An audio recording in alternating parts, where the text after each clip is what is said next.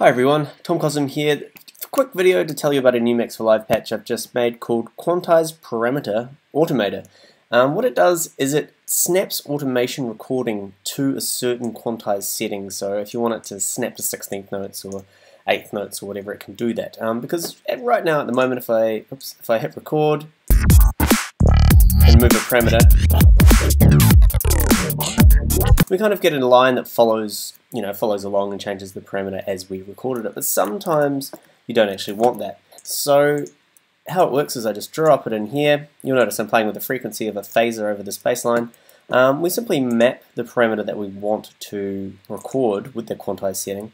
We turn quantize on, and then when we play it, we move this knob here. And you'll notice it will move this knob here in increments depending on what you choose here. So at the moment I've only got it set to 1 bar. Let's see what happens there. See how it snaps up.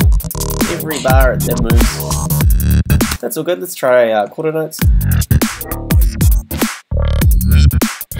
Then we can go 16th notes if we want.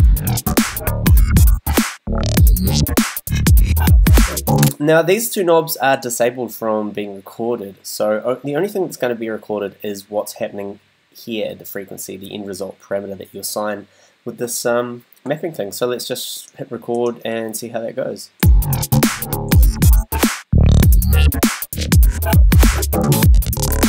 And great, now if we zoom in and have a look, you can see every 16th note we've got a very solid line parameter change rather than a smooth curve.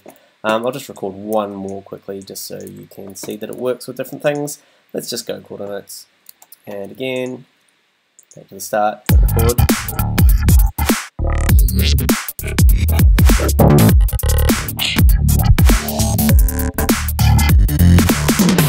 Excellent, and then of course you're now free to click on these and move them around if you want to tweak them. And this is free, links in the description. Cheers, Tom Cosm.